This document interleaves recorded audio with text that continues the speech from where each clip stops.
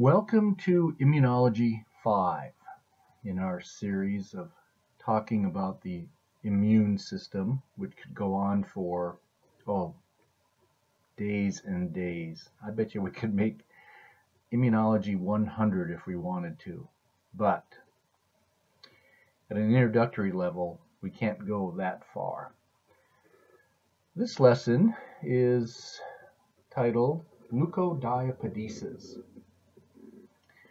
That's a great term. Leuko refers to leukocytes, which are, white blood cells, right? And diapedesis is where they actually squeeze through capillary walls. Okay? So, of course, I've got some beautiful pictures that people have made. I'm going to enlarge this a little bit. In fact, maybe not cover that up. Let's see. Oh, right there. Okay. Well, let me orientate you here. Let me get this over there so I have a little more room. The bigger the better, depending on how it shows up on your screen. Let me orientate you. The cells that, let's see, I'm saying sorry because my thing just did something. Okay, this line of cells going off to the left from my blue line, those are endothelial cells that make up a capillary.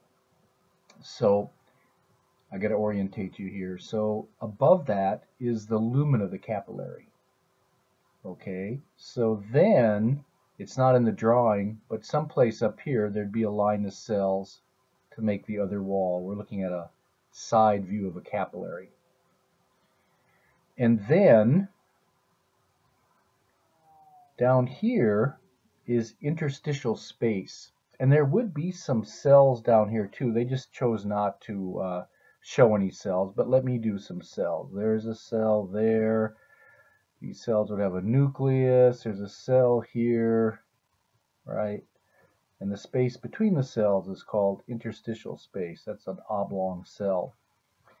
Okay, so now I've got you orientated. We've got the lumen of the capillary. And back up here, I am going to use red. I want to look at this cell right here below my red line. We're going to call that a neutrophil.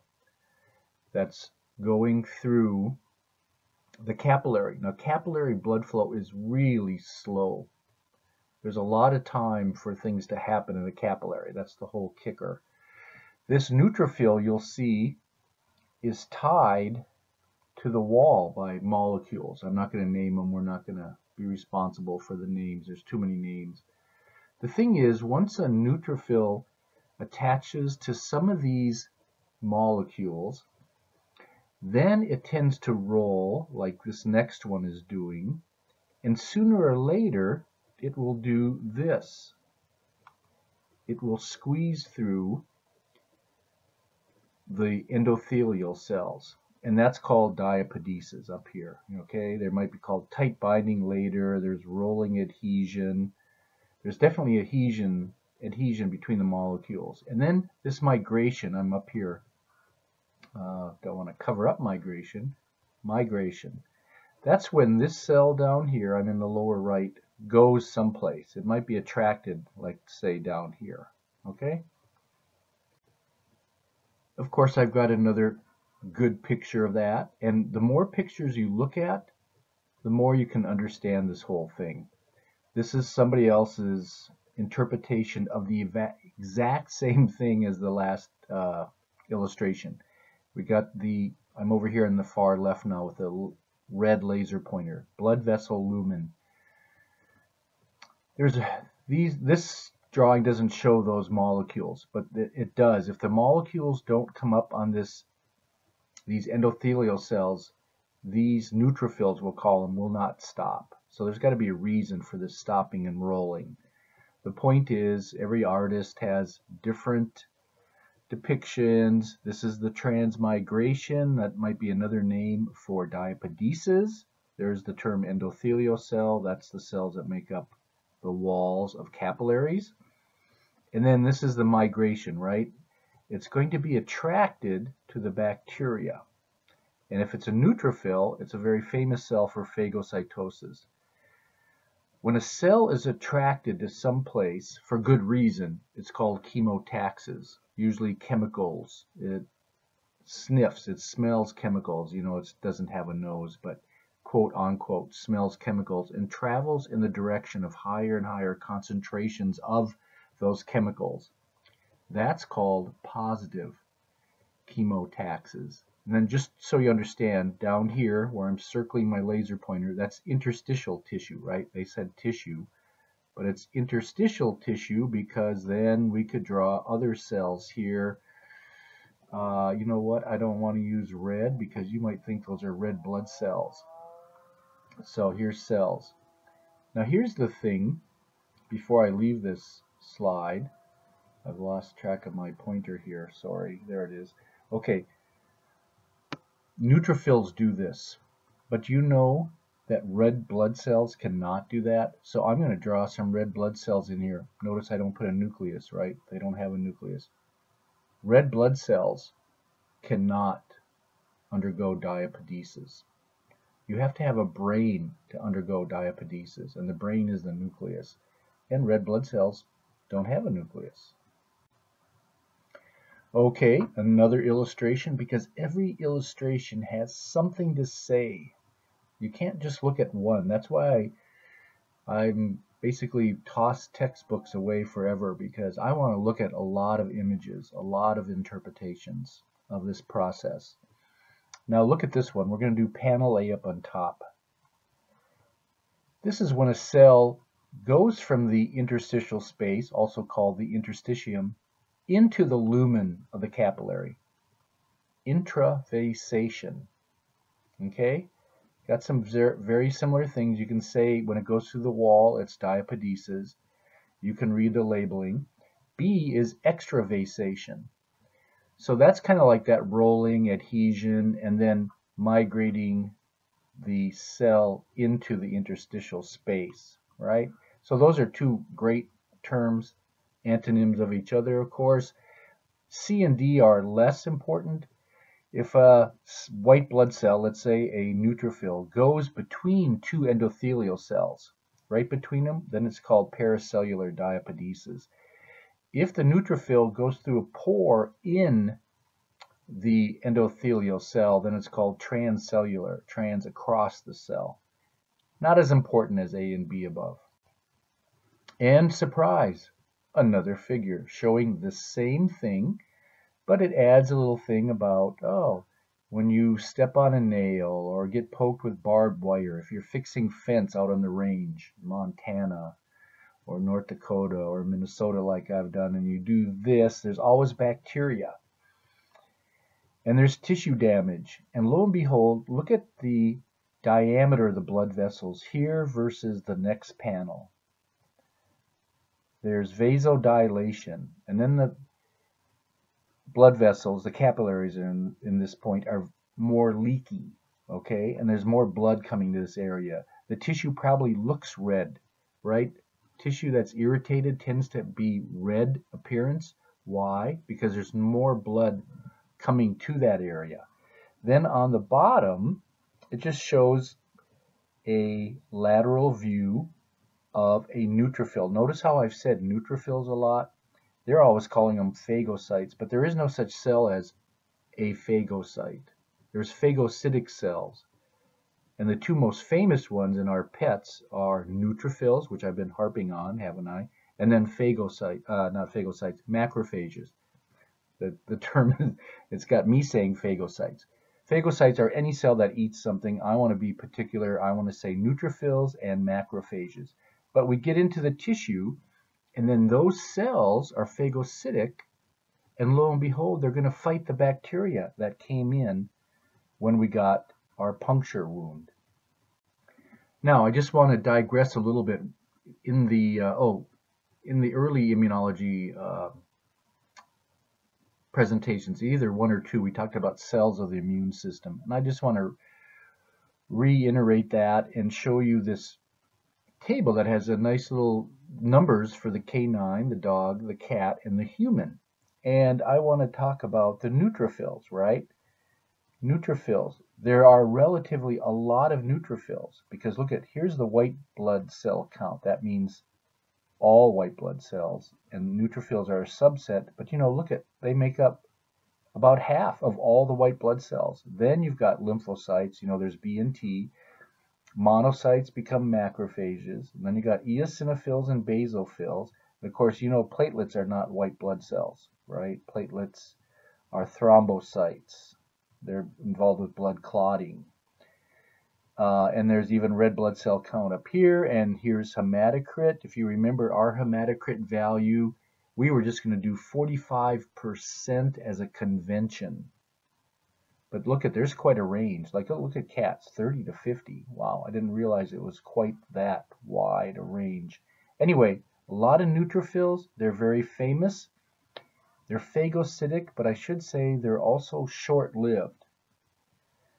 Now I found this little table, or not table, illustration, slide, that talks about the functions of white blood cells when we're talking about the action of diapedesis and so forth. So it's got, and of course you can read this, but leukocytes, and read neutrophils, and then monocytes are the precursor for macrophages. So you could read macrophages in here. They're mobile. They move around. They're the most mobile. They're capable of diapedesis. Squeeze between the cells and sometimes through the cells if there's a pore into tissue space, which we have been calling interstitial space. Exhibits chemotaxis because that way it's attracted to chemicals in the damaged tissue.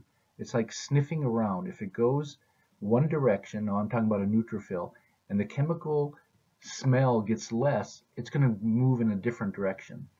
And it's going to go up to the higher and higher smell. It's like us in a room. We could find the bottle of perfume broken on the floor, couldn't we? By smelling around. It's just like that. That's called positive chemotaxis. If you ever have a case where a cell is repelled by a strong chemical presence and it seeks, you know, away from that point, then that's called negative chemotaxis. And then here's maybe one of the most important points. When all those neutrophils undergo diapedesis and come into a tissue, that's pus. Pus is formed when we have the bacteria that are being phagocytized, dead tissue, necrotic tissue you could say, and then the dead neutrophils. And pus tends to be white, on the order of some kind of color white, because neutrophils are white. So make that point. Pus, presence of a lot of neutrophils and necrotic tissue. And then one of our next things we're going to talk about is animals that can't do this. There's something wrong, and it's genetic, that their neutrophils can't come into the interstitial space, and they don't really form pus very well, and they don't fight bacteria very well. So now we're going to talk about a condition in dogs that has the acronym CLAD, CLAD. CLAD stands for Canine Leukocyte Adhesion Deficiency. Well, lo and behold, in dogs that have this condition, it's genetic by the way, and we'll show you how that works, they don't have the right molecules on their neutrophils. Okay, so then when those adhesion molecules that pop up on the endothelial cells reach out into the lumen, there's not a corresponding molecule on the neutrophil to stop and roll. If you remember, you can go back to those first 4 illustrations. They've got to touch with molecules, they're already moving slow, but then there's got to be adhesion molecules. And if they're deficient, then those neutrophils will not get into tissue. Now, this little page I got from some genetic company really says a lot of good stuff, and I'm going to enlarge it bigger to look at the top. And lo and behold, I mean, I'm going to, you could pause it to read it. Let's put it that way. I'm going to enlarge it, pause, read it. Basically, it's Irish setters that are affected by this. Okay, you can read it. I'm going to go down to the genetics. and I'm going to do this and talk a little bit about it. It's basically autosomal recessive. Now what that means is, it's like, well, let's look at the table here. If you have a large C and a large L and another copy of that gene at a locus, there's really like two alleles can be there, right? These are called alleles, the CL, large. If they're both present in the homozygous state, that would be homozygous, then this animal, the animal, I should say, would have CLAD, homozygous for CLAD, okay? So if the dog has two copies of this mutant gene, it's going to display symptoms with this disorder. And it's always going to pass along one copy, one allele to offspring, okay? Now an animal, and this is the only animal that will show the disease, affected, it's got CLAD. If it's got one copy of CL, but then the N in this display, I'm not sure if that's the convention, but it doesn't matter. This animal is a carrier, but it's not affected. It doesn't show CLAD, because the only animal that shows CLAD is CL. But it can give CL to its offspring, okay? Then, if an animal has little n, it's clear and it's not a carrier at all, because it only will give its offspring N. So now, what I want to show you is, for an autosomal recessive trait, we're looking up here, that means it's not on the sex chromosomes. Autosomal recessive trait. Let me take you through this. And I'll get rid of that and make this larger. And of course you can pause this and look at it. I'll get you started. If the sire, that's the dad, has little n and little n, if the mom has little n, and they're bred and all their offspring will have little n, that's a red pointer red laser disappearing perfectly in the red. Anyway, there's no carriers and those animals are not affected. Now, if you have one, the sire's clear, and then the mom has, CL and then N, well, no one's in the offspring are not going to show CLAD, because you've got 50% that are totally clear, that would be little n, and then 50% of the offspring from this mating, let's say, then are large CL, little n. There's carriers there, but no one's affected. Now, if you've got somebody that's clear, remember that's little n, and somebody affected, right here, that's CL. So all the offspring are carriers, but no one has the disease of the offspring. Look at the dam is affected, right? Affected means they have CLAD. Affected means CL. Carrier would be CL little n, and clear is little n. Well, no one has it over here. You can go through that thing, digest it. And finally, I just want to say, tell you what other animals are affected by leukocyte adhesion deficiency. In the humans, it's called LAD, L-A-D. Okay, so you can read this. It's rare. It's present at birth because it's your genes. You're born with it. You fail to express a surface molecule, so then those white blood cells cannot adhere. Some of the symptoms of that person: respiratory tract infection, frequent. Otitis media, that means the middle ear is inflamed. Primary and permanent tooth affected. Teeth, maybe I should say. Teeth affected. So there's early teeth loss, early tooth loss. So, and then there's one other animal that's pretty well known, and that's cattle, and that's called BLAD, B-L-A-D. Maybe I'll type it out here for you.